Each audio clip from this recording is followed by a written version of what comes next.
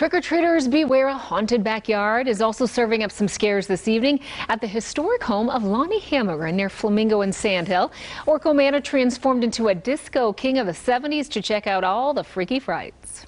I'll need a hand from one of you, and a head. From clowns to cobwebs to creepy critters.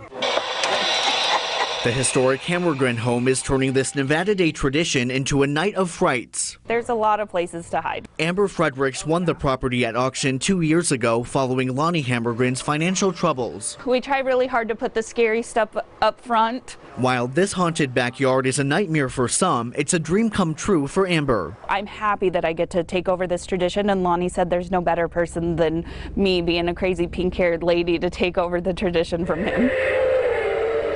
And it's not just Amber serving up the tricks and treats. The whole neighborhood is pitching in to make this a spooktacular Halloween.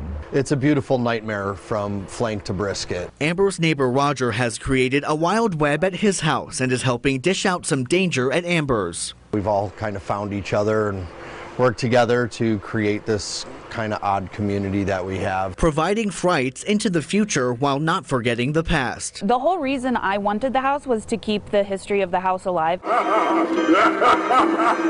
Orko Manor, 8 News Now.